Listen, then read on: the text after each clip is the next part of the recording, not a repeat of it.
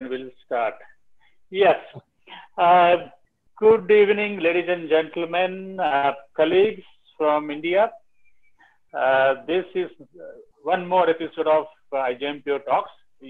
By now, everybody knows every Tuesday, 8 p.m., we have one expert, either from India or anywhere in the world, talking to you about a certain topic.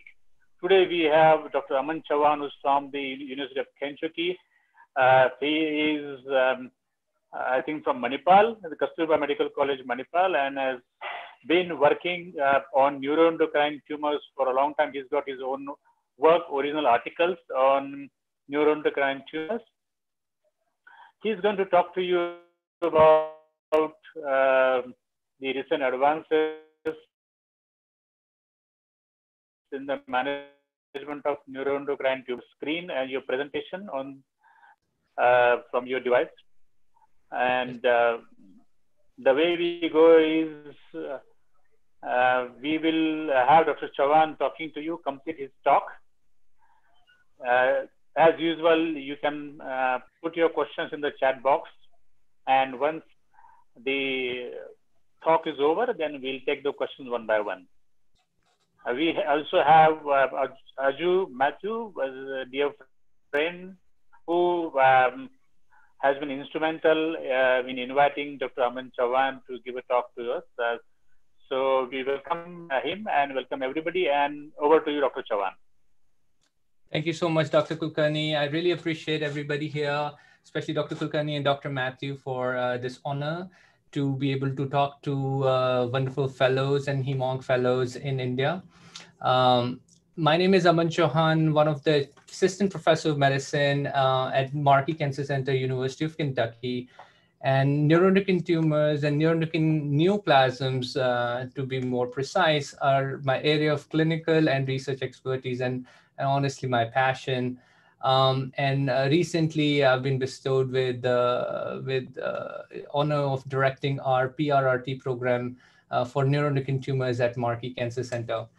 So today, I would like to basically give a broad overview about neuroendocrine cancers and specifically talk about recent advances, especially the advances which have changed practice rather than more academic or drugs in development. I'll talk more about the standard of care changing trials and practices. And for this particular talk, neuroendocrine cancer is a big field, and these are heterogeneous cancers, a group of different type of cancers. But for today's talk, we'd like to focus more on gastroenteropancreatic neuroendocrine tumor and lung neuroendocrine cancers, both low-grade and high-grade neuroendocrine carcinomas. I will not be talking about cancers like small cell carcinomas, be it lung, small or extrathoracic small cell carcinoma, paraganglioma, Merkel cell, pheochromocytomas. These are also a type of neuroendocrine cancer. Some are low grade like pheos and paras, and some are high grade like small cells and Merkel cell, but we won't be talking about those cancers in today's talk. In general, the talk would be divided between advances or recent updates in epidemiology, pathological classification, tumor genetics, diagnostics, and treatment. This is one area of oncology where we've really seen changes in almost all of these fronts, and as I walk you through, you'd be very pleasantly surprised with all the advancements and strides we have made in the last 5 to 10 years. So just a brief primer, what neuroendocrine tumors are. Neuroendocrine tumors are a group of rare tumors which can arise from anywhere in the body, okay? They arise from these specialized cells called neuroendocrine cells, for example, enterochromaffin cells in the gut, right? The incidence is pretty low, but prevalence is very high because most of these neuroendocrine cancers are indolent, and that means fortunately, a lot of our patients live for a long time, so the cumulative prevalence is very disproportionate to incidence. treatment options are limited as compared to your breast cancer or the colon cancers or some other GI malignancies. However, we have seen the needle moving in that area, and as we talk further, you'll be happy to see that there've been few new FDA approvals in our field. Okay, so let's talk real quick about updates in epidemiology, right? Everybody's fun favorite topic. No, I'm just kidding. Alrighty, this is a landmark paper from JAMA Oncology, colleagues from MD Anderson, Dr. Dasari. He recently published the updated SEER database review. You know, SEER is one of cancer epidemiology database, and it's a pretty high quality cancer statistics database.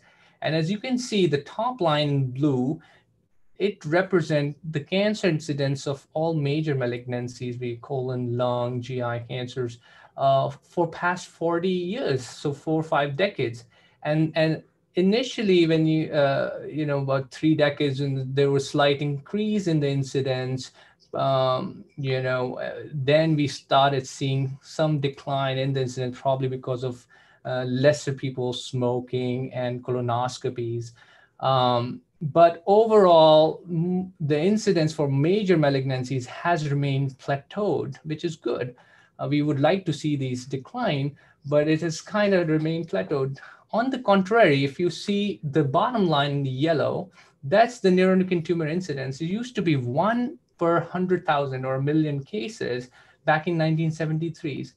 And fast forward to the most recent data we have in this publication is 2012, where we are talking about 5.5 cases per 100,000. It is expected that the current incidence is probably 6 to 7 per 100,000. So there is a linear incline in the incidence. This is quite stark to all other cancers. Well, a lot of people ask me, why is it so?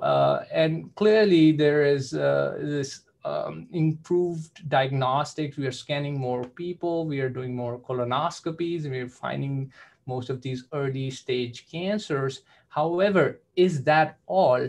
And that's a question which needs to be researched. And if we continue to see this pattern that the incline in neuroendocrine incidence continues for next decade, I think we would be compelled to look into environmental factors, because our diagnostics are not improving at that rate to really justify continued increase of neuroendocrine tumor incidence. This got me curious about checking our own database in Kentucky Cancer Registry, which is also a subsite of a SEER database, one of the nodal registries in the SEER database. And unfortunately, our neuroendocrine tumor incidence are even higher than the national averages. At the time of when we compiled the data, our incidence was about 10 per 100,000. And as Dr. Matthews here, and he's worked with the Markey Cancer Center in past, he can attest to it. We served an underserved population, rural Appalachian population. So these patients, unfortunately, have limited access to healthcare, kind of similar to a lot of patients in India. So not only we are seeing increased burden on these patients in Kentucky and rural Appalachia, but sometimes the limited access to care or enough adequate doctors can also compound these issues. So recently I wrote an op-ed on in JAMA Oncology with the intent to raise awareness about neuroendocrine cancers. A lot of people don't know about it, or if they know about it, they know vaguely about it, and they always brush it under as one of those rare cancers that they don't have to deal with it. I wanted to break that perception, and what basically we published here, I looked into the SEER database and kind of reported the cumulative prevalence. And you'd be surprised to know neuroendocrine cancer is actually second most prevalent GI cancer, right after colorectal, right? So after colorectal is neuroendocrine, more than pancreatic, more than hepatobiliary, more than esophageal, right? Now, agreed. there would be a subset of these patients which were caught early stage and probably underwent curative resection and they're okay. But there is a big chunk of population with metastatic disease. So we need to know about this condition. Unless we know, we would not be able to devise more treatments and monitor them and provide better care to these patients. So that was neuroendocrine tumor statistics for GI. What about lung? You know, if I have to divide neuroendocrine tumors based on the prevalence on the site, the gastroenteropancreatic definitely the most prevalent, but after that, it's the lung neuroendocrine tumors is the second most prevalent site for neuroendocrine cancer in the body. And if I have to divide all the lung neoplasms, these neuroendocrine cancers actually together, you know, almost form 1/4 of the pie, maybe a little less, 20% of the pie. You know, small cell lung cancer is a type of high-grade neuroendocrine cancer. But today we will be focusing on low-grade neuroendocrine tumor carcinoid, which forms about 2%, and large cell neuroendocrine cancer, which is a high-grade neuroendocrine carcinoma, a sister cancer in a sort of small cell lung cancer, forms about 3% of thoracic neoplasms. A couple of years back, we also looked at our Kentucky Cancer Registry database, specifically focusing on large cell neuroendocrine cancer. And what we found that over a period of last 10 years, the incidence had almost doubled as a percentage of all neoplasm. So clearly, either we are recognizing this rare condition more, or there's truly an increase in incidence of these neuroendocrine cancers for reasons that we don't understand yet. However, the bottom line is increasing incidence of these rare neuroendocrine neoplasm mandates spreading awareness among general population, educating our colleagues in community, and fostering medical research. So that's why I always start with epidemiology, because unless we understand the burden of disease, we would not be able to take the field forward. Okay, moving forward, let's talk a little bit about classification and pathology. We have seen a tremendous amount of development in this area as well. This is a relatively newer field of cancer as compared to lung cancer or colon cancer, and these WHO classifications were kind of formulated relatively recently. So if I have to broadly classify neuroendocrine neoplasms, so neuroendocrine cancers are a spectrum of disease. It's not one disease, right? So you can classify neuroendocrine neoplasms into low-grade spectrum, will be more well-differentiated neuroendocrine tumor. And on the more aggressive spectrum would be high-grade neuroendocrine cancers like poorly differentiated neuroendocrine carcinoma. So how do we differentiate? We are moving away from those old terminologies of carcinoid tumor because they were very confusing. Okay, so I want everybody to learn that we need to make it very standard to use the newer nomenclature using neuroendocrine neoplasms. And there are two different types: well-differentiated neuroendocrine tumor or poorly differentiated neuroendocrine carcinoma.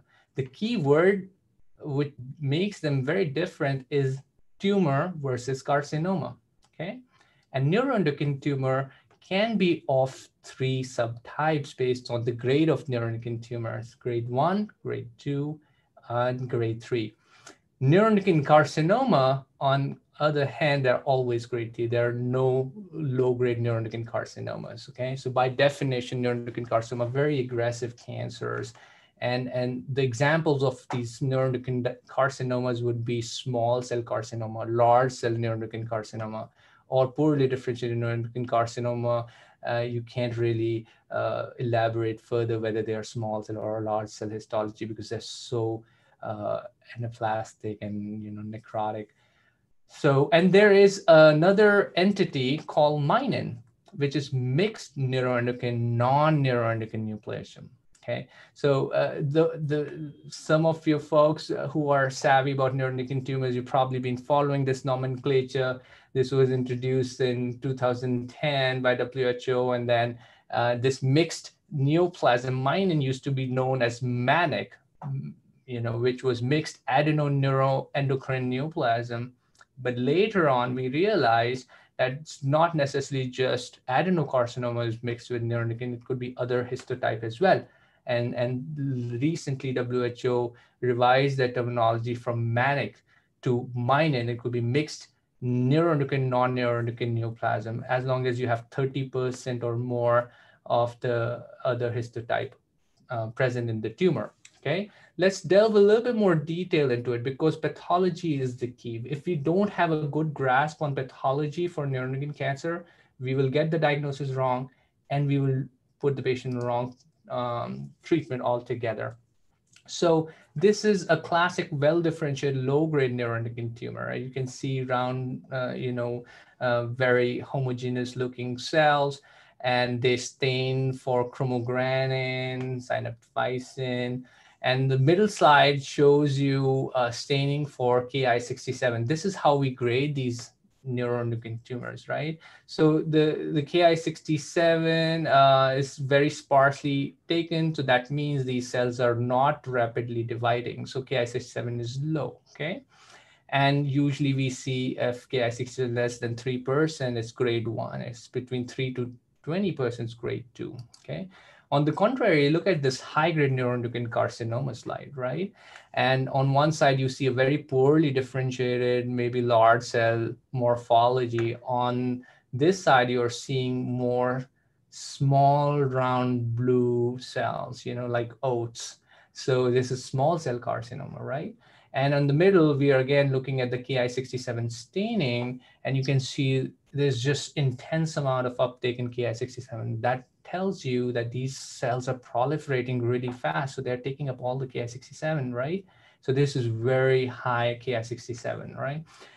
In my experience, by definition, high-grade neuroendocrine carcinoma, they'll all have Ki67 more than 20%. But in reality, this small cell lung cancer or large cell neuroendocrine carcinoma, they usually, you see the Ki67 over 50s, over 60s, over 70, in that range, okay? So in 2010, this is what WHO did. They wanted to streamline how we diagnose neuroendocrine tumors so that we can, institute a better plan for not only treatment, but surveillance. So they classified neuroendocrine tumor into three groups. Grade 1, based on mitotic index, if less than 2 mitoses per 10 high-power field or less than 3% Ki67. Grade 2, if it's 2 to 20 mitoses for 10 high-power field, or 3 to 20% Ki67, okay? And if it's more than 20 for both, was classified grade 3. And all grade 3 used to be thought as poorly differentiated. So basically, we only had grade 1 and grade well differentiated, and all grade 3s are poorly differentiated. Then what happened? As more people studied neuroendocrine cancers, and we realized not all grade 3s are same, okay? Within the grade 3s, there are some good actors and there are some really bad actors, okay? By that, I mean aggressive biology and behavior of the cancers, right? So this is a very, good study done by Dr. Tang. This is a very eminent pathologist from Memorial Sloan Kettering. And she looked into the different grades of neuroendocrine cancer, especially pancreatic. And as you can see, these both green, the blue and the red lines, they represent high-grade neuroendocrine cancers, but the red ones are, in particular, you see the outcome is pretty bad, okay? So when they looked into these and correlated the pathology, they realized that it's the morphology which is really critical for these high-grade neuroendocrine cancers, right? So if you have well-differentiated morphology, they might do worse than your low-grade neuroendocrine tumors, but they are still far better in terms of overall prognosis as compared to neuroendocrine carcinoma. Okay, so morphology is really critical here. So if you are dealing with a large cell neuroendocrine cancer or small cell cancer, those patients unfortunately have a really poor outcome, and we really haven't made a big dent in the way we treat them over the past 3 decades. But the high-grade, well-differentiated histology tend to do somewhat better, okay? And this, again, is an area of growing interest, and people are trying to research is what should we be treating these patients with. Should we treat them with platinum-based chemotherapy like high-grade neuroendocrine carcinoma, or should we treat them more like low-grade with somatostatin analogs, etc.? So we'll get into that in a bit. So based on these growing evidence of data, WHO revised the classification in 2017. And now, unlike the previous classification where all grade 3s were poorly differentiated carcinoma, now you had some grade 3s which can be well differentiated. And so there's a complete new category added in 2017 WHO classification. So now well differentiated neuroendocrine tumors can be grade 1, 2, 3 based on Ki-67 index or mitotic index. Okay. And the poorly differentiated neuroendocrine carcinoma, they're always grade 3 because we know they're always over 20%, okay? So morphology is key. Anytime you see a neuroendocrine cancer patient, look at the pathology, see what the morphology is. Is the pathologist alluding to neuroendocrine tumor or neuroendocrine carcinoma? That's your first point of division, which will help you decide, am I going to get a gallium scan or a FDG PET scan, right? So just giving you an example. Alrighty, moving forward, this picture is kind of summarizes how knowing the pathology really helps us fine tune our management for these cancers. Okay, so just like I was mentioning, a low-grade, well-differentiated neuroendocrine tumor, you would notice that these patients would have somatostatin receptors. So you would like to get a somatostatin receptor scintigraphy or imaging like gallium dotatate scan or Octrio scan. Okay, and you would treat them with low-grade neuroendocrine tumor regimens like somatostatin analog or mTOR inhibitor like Afinitor or Sutent, as compared to the higher grade segment with poorly differentiated neuroendocrine carcinoma. They rarely have somatostatin receptors. Some of them can, but they rarely. So you would rather order an FDG PET because you're looking for very hypermetabolic lesions, right? And you would treat them with the cytotoxic chemotherapy. The most well-studied regimen in this case is platinum doublet, right? Now the well-differentiated grade 3 and the intermediate grade 2s or low Ki-67 grade 3s, those are the areas where we are still struggling, and it's evolving field, and we're trying to see how can we improve treatments for those patients. All right, guys, you're all with me, feeling like drowning? Okay, now from here on, I think everything is more clinical and treatments and, oh, well, sorry about that, a little bit more pathophysiology first, okay? So what do we already know about neuroendocrine tumors? We all know that these cancers are a little bit unique from other cancers because they have somatostatin receptors. I'm talking more, especially more for well-differentiated low-grade neuroendocrine tumors, right? And we have leveraged this property of neuroendocrine tumors having somatostatin receptors to the max, from diagnostics to the treatment, and most recently theranostics. And we'll talk about that in a second. But besides the fact that neuroendocrine tumor cells express somatostatin receptors, different families and different types, we also know one of the major pathways involved and responsible for growth of these neuroendocrine cancers is called mTOR pathway. And we have also leveraged that and we have targeted that, and we have FDA-approved treatment now, which is Afinitor or everolimus for the management of neuroendocrine tumor, right? So this is what's known, well known for past 10, 15, 20 years. But moving forward, I think where are the advances that I was talking about? I think in last 5 years, we have really learned about the molecular genetics and molecular fingerprinting of these cancers. And we finally caught up, or we are trying to catch up with other major cancers in understanding driver mutations, or how do they look,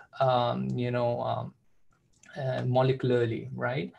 And again, this is from 2015. I was still a fellow at that point in time, and molecular sequencing was very new and upcoming in neuroendocrine world at that point in time. And Dr. Tang, she kind of made this observation because as you all know, Memorial used to be and it still is the leader in sequencing most of these cancers, but they were really sequencing all the solid cancers for a long time, much before most of the cancer centers did.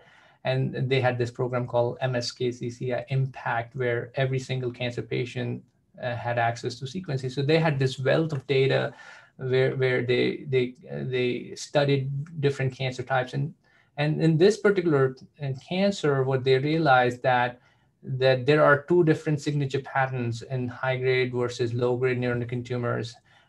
Grade 1, grade 2 neuroendocrine tumors tend to have DAX ATRX mutations, and as compared to PD or high grade neuroendocrine cancer, which tend to have more P53 mutation, loss of RB, and SMAD.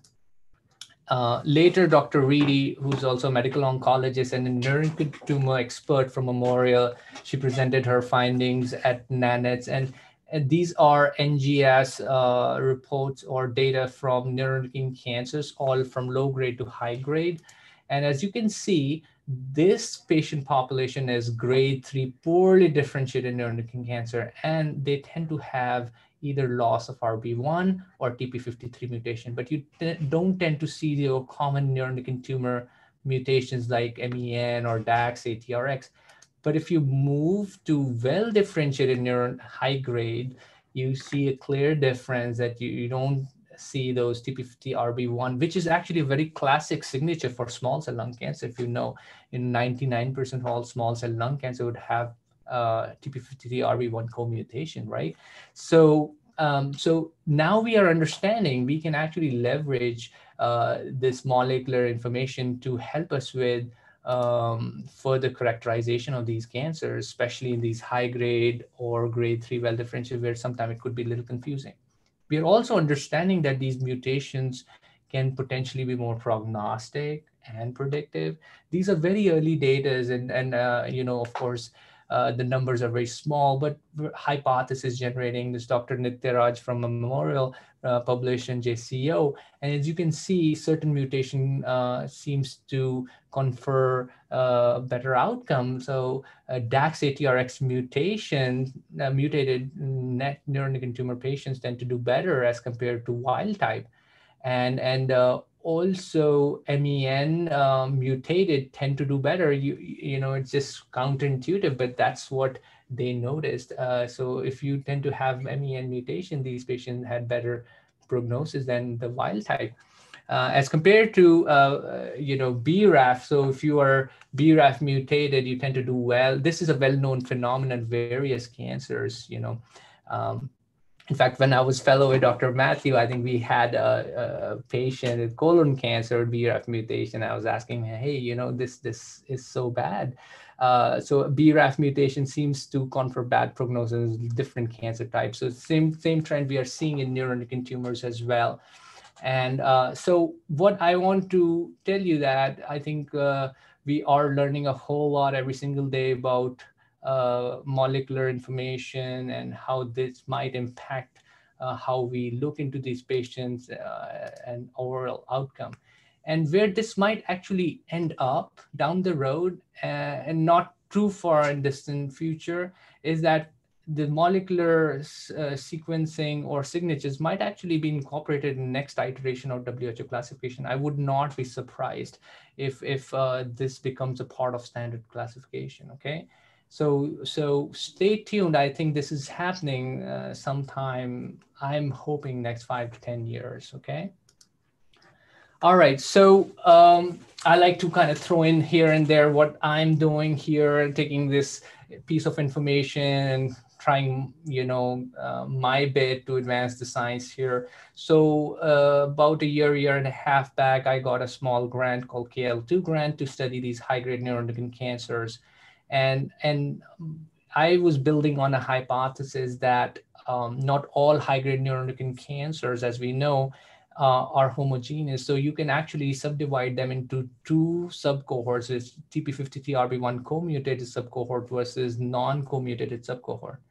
at least in the United States, most doctors with high-grade neuroendocrine cancers treat them like small cell lung cancer. So my hypothesis is, do all need to be treated like small cell, or should we use adeno regimens for the patients who don't have this small cell, classic small cell signature like TP53RB1? So I'm happy to tell you those protocols finally went through. I think it should be up on clinicaltrial.gov in a day or two, and we hopefully start enrolling on this trial. This is a pilot study in about 2 or 3 months. Okay. All right, so we now know about neuroendocrine tumors, what they are, how they look under the microscope, how the burden of disease is increasing in society, and we also know a little bit more, molecular biology of neuroendocrine tumors. Let's talk a little bit about, have we advanced our diagnostic capabilities of neuroendocrine tumors? And the answer is yes to that as well. Okay. So neuroendocrine cancers in past used to be misdiagnosed and delayed diagnosed. It's very common for patients to get,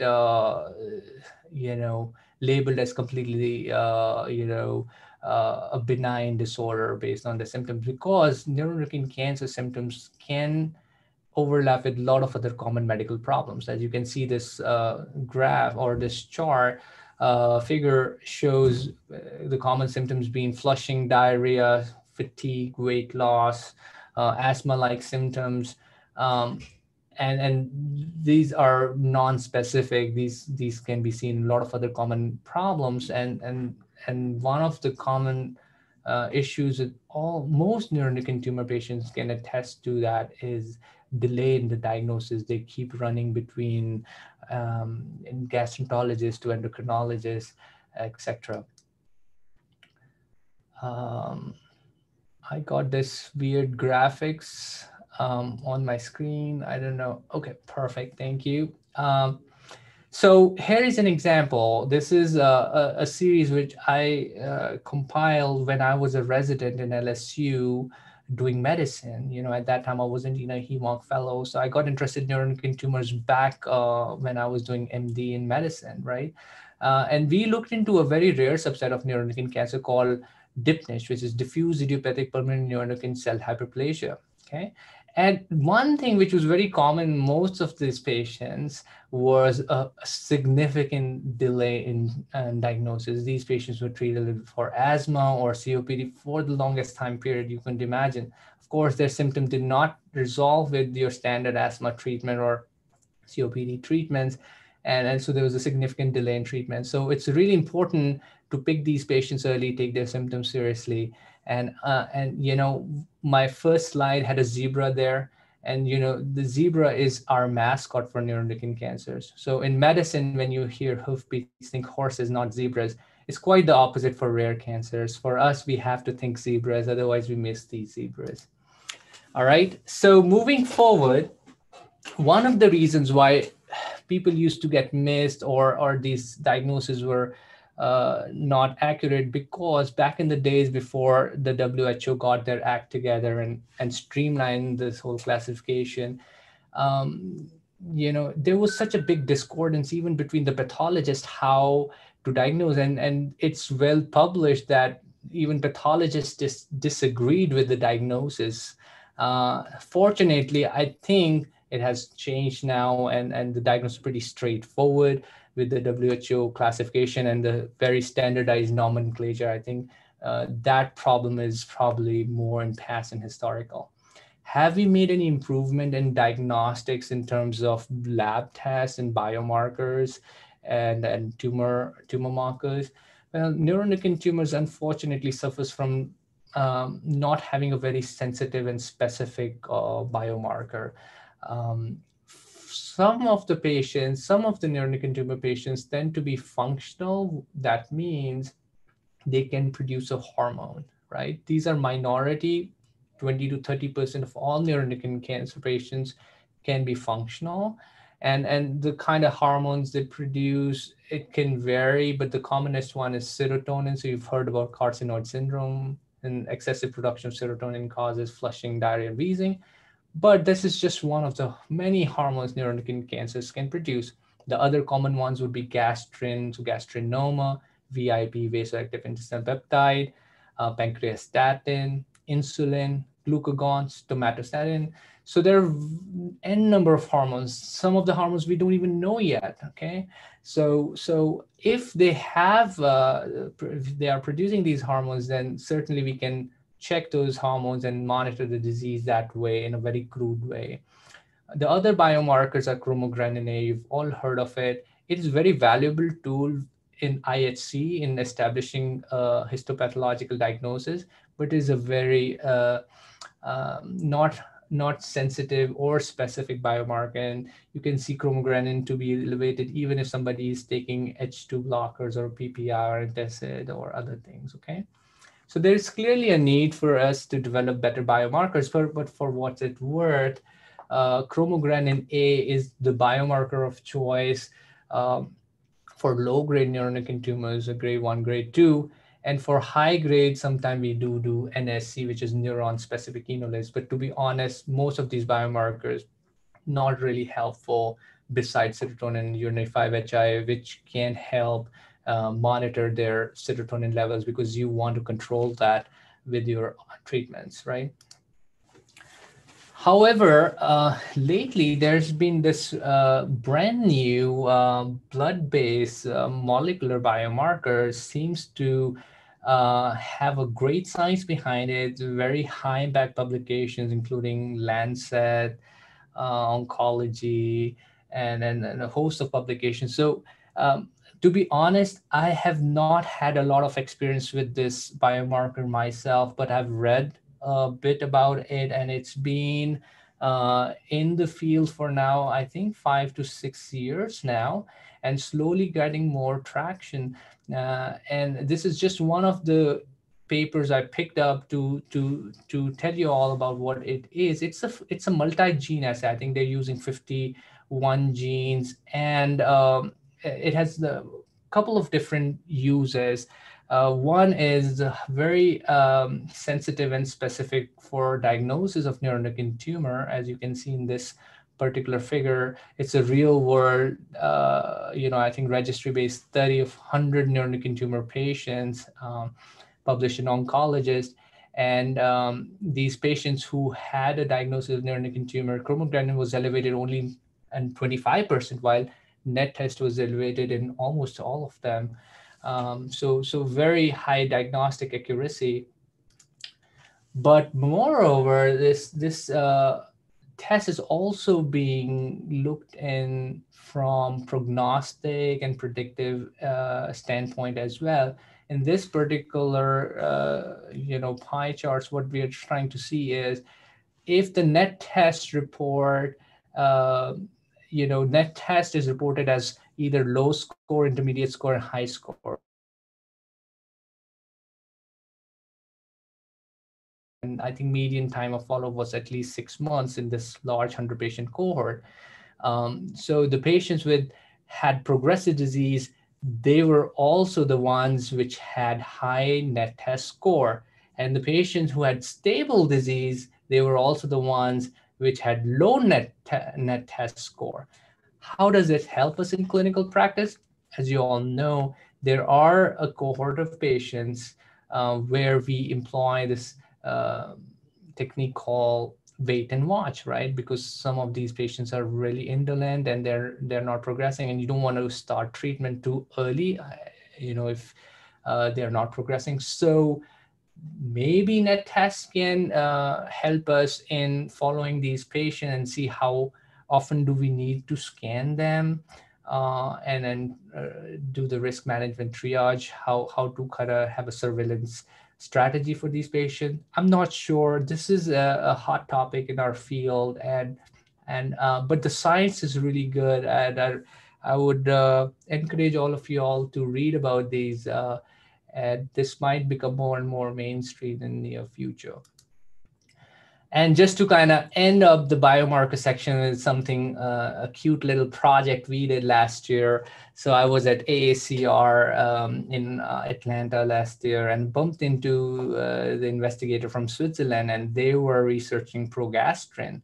And intuitively, I thought progastrin It has to do with something with neuroendocrine, right? Gastrin.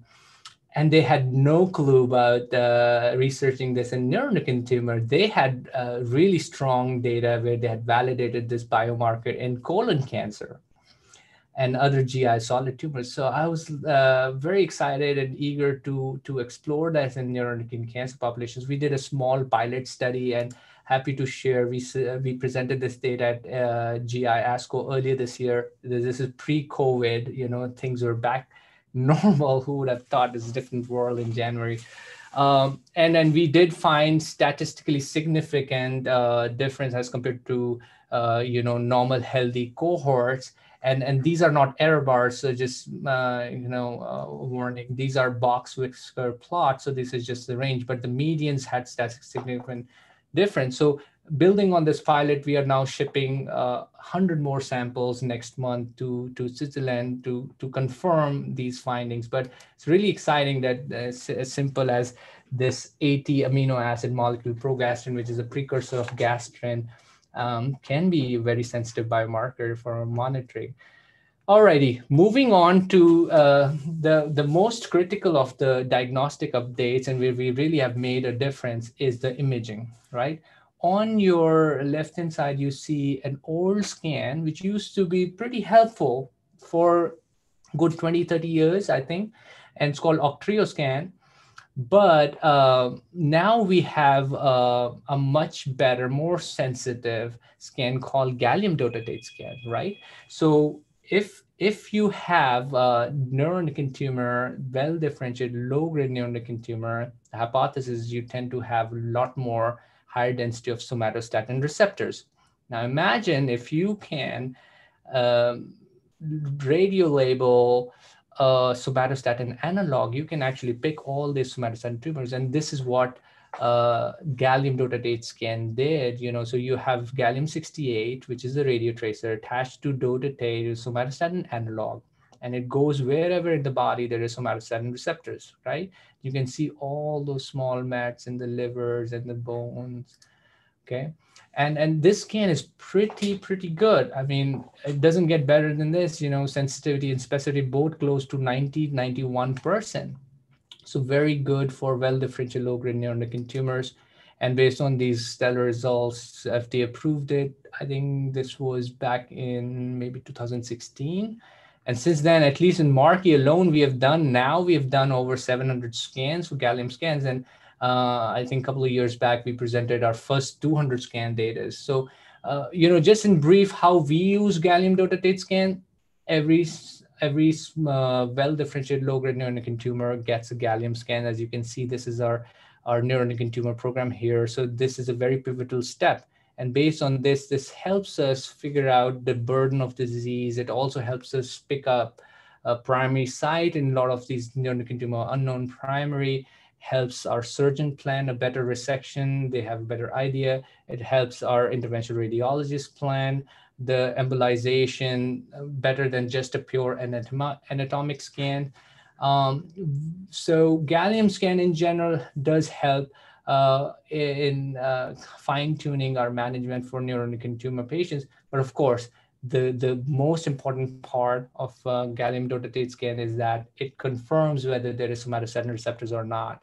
And why is that important? Because we now have a brand new treatment for neuroendocrine tumors called PRRT, which for which to qualify, you have to have a positive gallium dotatate scan.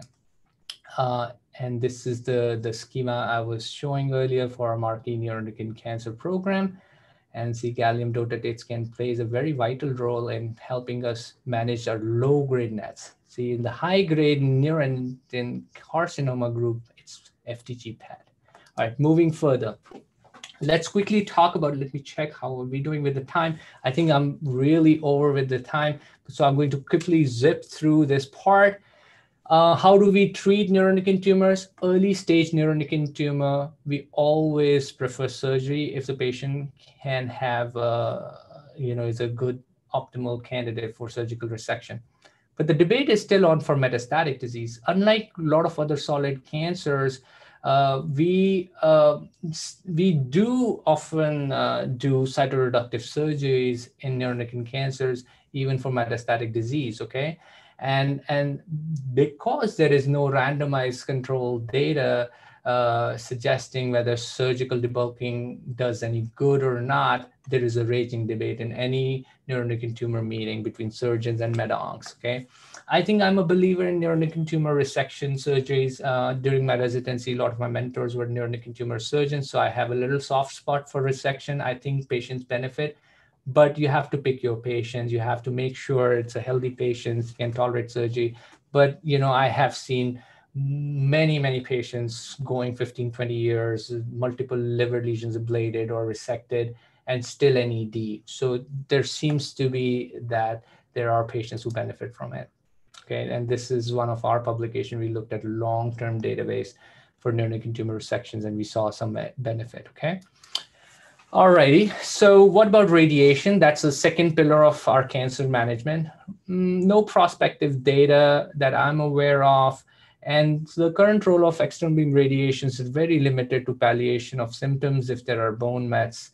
But really, radiation has not made inroads in neuroendocrine tumors. Maybe this is a really good research idea for a young fellow to explore and maybe design a prospective small pilot study to see what are the response rates in different types. I would expect maybe higher grades would have some roles for sure.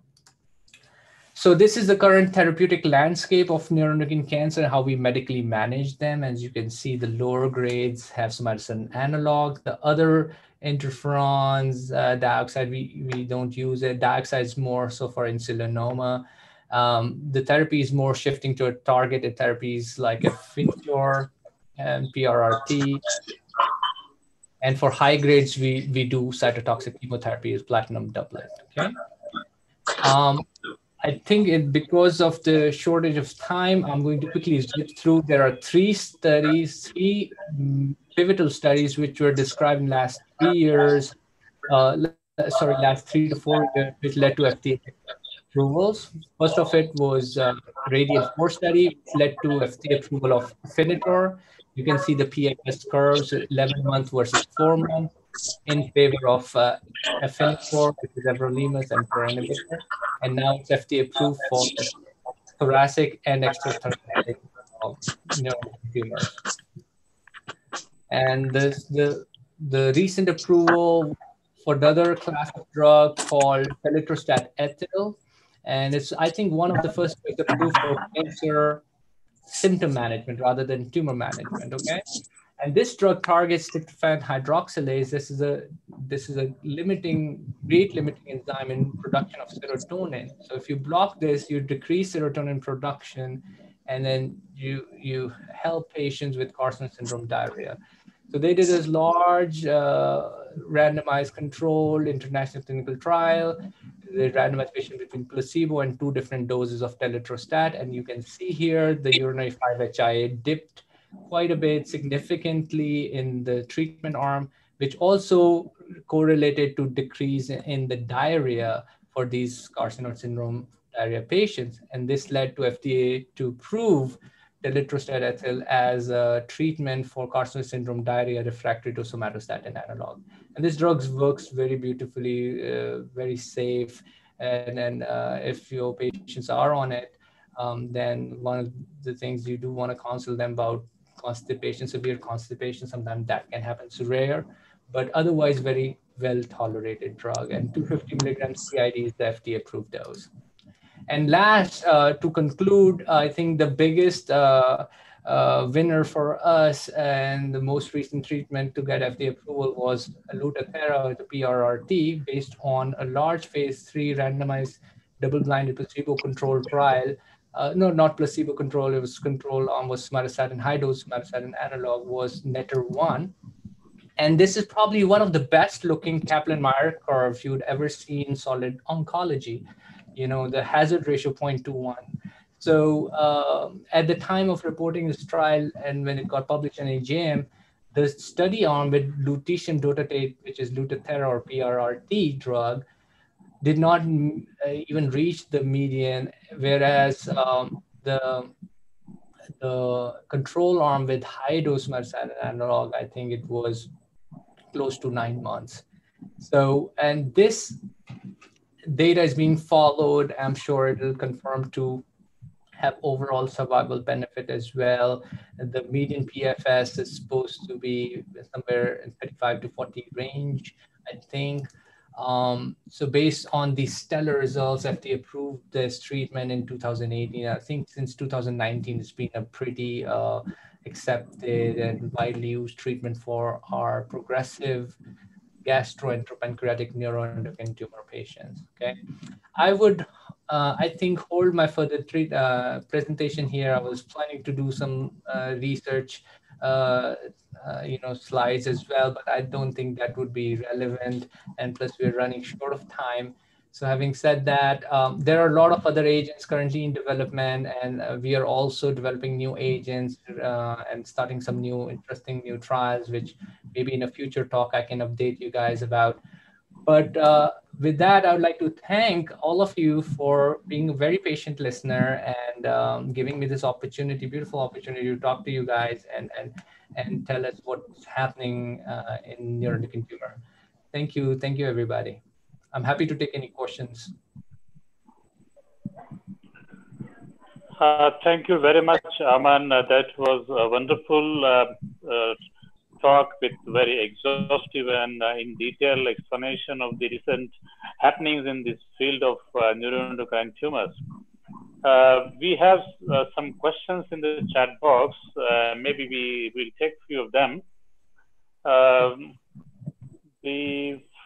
The first is, do you screen for a subtype of GEP-NET at the time of diagnosis? For example, gastrin, glucagon, or somatostatin? Right. That's a very good question. So in our center, the history really helps us tweak what sort of panel should we order. If the patient does have a history which is consistent with, for example, carcinoid syndrome or have profound diarrhea, I do tend to check for serotonin and BIP and gastrin, but I don't order all these blood-based biomarker as a standard on everybody. I think that's where the history is very critical to help us tailor. And to be honest, most of these biomarkers have limitations anyway, so we try to make sure that we don't add to the financial toxicity as well. It really helps in a relevant patient, but I would advise against ordering all these panels on all patients without reason in the history, which will prompt you to check for those biomarkers. All right. The next question is please comment on the role of NPT, neoadjuvant chemotherapy. Sorry, I didn't get that. There was some breakage in the network. Can you please repeat it?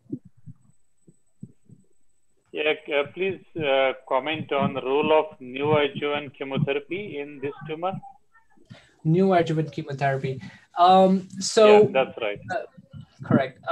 The places where I have used neoadjuvant chemotherapy or adjuvant chemotherapy in neuroendocrine neoplasm is high grades. Okay, so if we have a patient with high-grade neuroendocrine cancer, and we're not talking about neuroendocrine tumor now, high-grade neuroendocrine cancer, and this is still early stage, and the surgeon feel that they can potentially resect, but they'll need some help because these cancer can be highly platinum sensitive. So we have tried it in that setting. However, most of the patients, in my experience, of high-grade neuroendocrine cancer, even if they're early stage, confers poor prognosis, they don't end up getting surgeries. For your typical low-grade neuroendocrine tumors, we tend not to do neoadjuvant or adjuvant treatment. If they are resectable, we resect them. And that's primarily because most of our treatments for neuroendocrine cancer are cytostatic.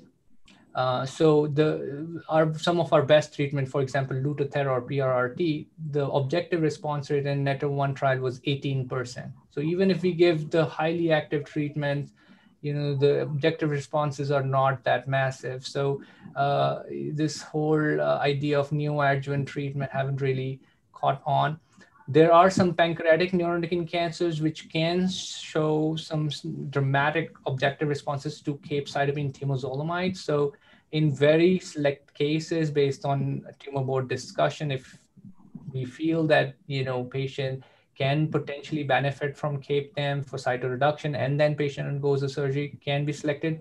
But as a general rule, in neuroendocrine cancer, we don't really give neoadjuvant treatment because chemotherapy is not very effective in terms of shrinking the tumor. Right. The next question is from Kshitij. He's asking, can an ET and NEC coexist? And what are your views on doing both DOTA and an FDG PET scan for initial staging? Right. We do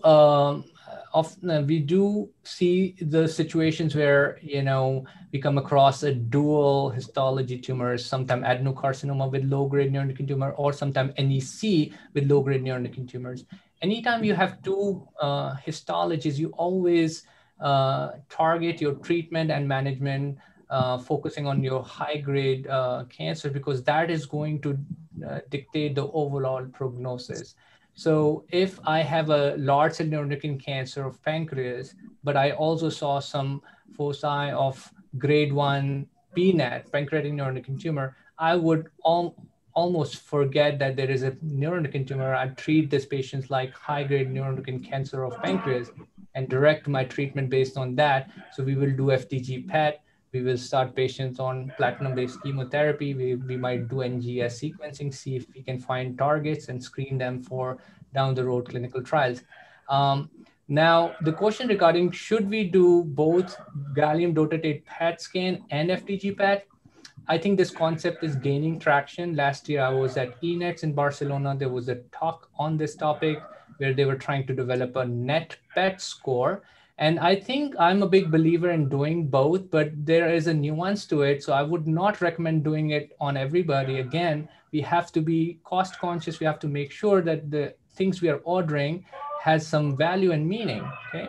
So if overall prognosis is directed by the neuroendocrine cancer, then what's the point of doing gallium dotatate scan? However, sometimes we incur patients with heterogeneous morphology and tumor type disease, where some lesions are photopenic, that means they're not lighting up on gallium scan. In those cases, I do FDG PET to see whether they are truly necrotic lesions or they are actually more dedifferentiated high-grade lesions, because then I might have to switch gears and change therapies. So I am a big believer in doing both, but it cannot be a cookbook decision. It has to be discussed in a tumor board and based on individual patient need.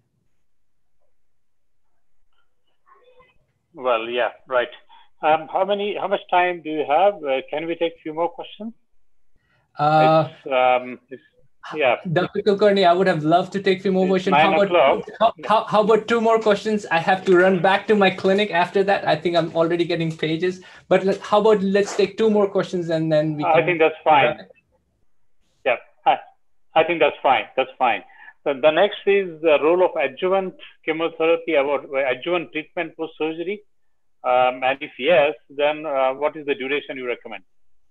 Yes, sir. So for low-grade neuroendocrine cancers, we do not recommend. There is no good data in support of adjuvant treatment, and that's consistent with our NANETS and I think ENETS guidelines as well. So if you have a grade 1, grade 2 neuroendocrine tumors resected, most likely it's cured. You just need to surveil them with some sort of imaging, and what determines how closely you'll surveil them would be whether the margins were positive, was there neurovascular, lymphovascular involvement in grade of tumor.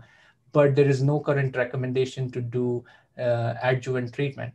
Now for high-grade neuroendocrine cancer, yes, if I have a large cell neuroendocrine cancer, and fortunately we found the tumor very early, and based on the risk factors, we probably do some adjuvant treatment with platinum-based chemotherapy. And again, those decisions will be based on whether lymph nodes are involved, how extensive was the surgery, etc.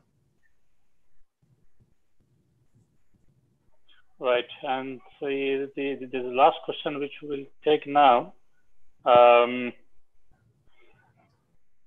Somatostatin analogs, PRT, or a combination of both for the initial treatment.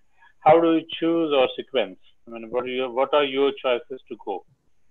Yes, that's a very hot topic, the sequencing of treatment. Now, since we have few options, there's always this dilemma about now how to sequence these patients, right?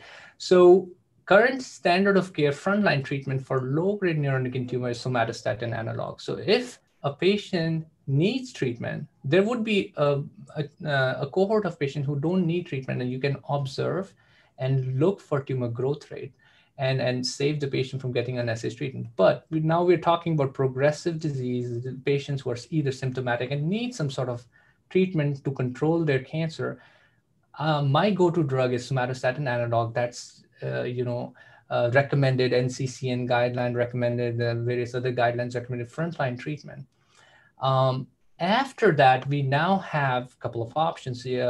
As for second line, Afinitor is approved for pancreatic tumor, Sutent can be used, and we also have PRRT. And I think it depends on the need for individual case. Just before coming for this talk, I had a patient, brand new diagnosis, who I started on analog and got gallium scan and just reviewed them today. And I uncovered a whole lot more disease, including C3 spine, multiple vertebrae. And this is a patient I cannot wait for cancer to grow further because it's going to affect the quality of life. So this is a type of patient I might pull the trigger on doing PRT sooner than waiting on patient to progress because of just the extent of disease and patient presentation. However, in general, I try to reserve PRRT for a little later. I try to exhaust somatostatin analog followed by mTOR inhibitor, and then going to PRRT after that. Again, this is an area of debate, and there are people who like to do PRT sooner. My philosophy is it's a radiation-based drug with long-term potential sequelae or side effects. So far, PRT has been proven very safe. In short term, we had no issues, no kidney issues. And there was a recent JAMA Oncology meta-analysis which showed even the myelodysplastic side effects were very few, 2 to 3% what they found. But again, radiation-based treatment is very limited. You can do 4 doses. There's some upcoming data from Europe that maybe you can repeat 2 more doses if patient had some response down the road. Yes, but I try to reserve PRT a little bit later when there's true need. PRT works good for metastatic bone disease and a lot of bony mats. So I try to use it for those kind of clinical contexts. If it's a liver dominant disease, I try to use more local regional therapies to control disease like embolization, bland embolization, TACE, and mTOR inhibitors. Well, I think that probably satisfies everybody. Thank you very much, Dr. Aman. It was a wonderful talk, and it was a pleasure to have you with us. That gets us to the end of the talk. Thank you very much for your patient listening. We'll meet next Tuesday at 8 p.m. with another expert in another talk. Till then, goodbye, good night, and Aman, we hope you will be with us sometime soon with another topic. Thank you very much. Dr. Kulkarni. Pleasure was all mine. Thank you, sir. Appreciate it.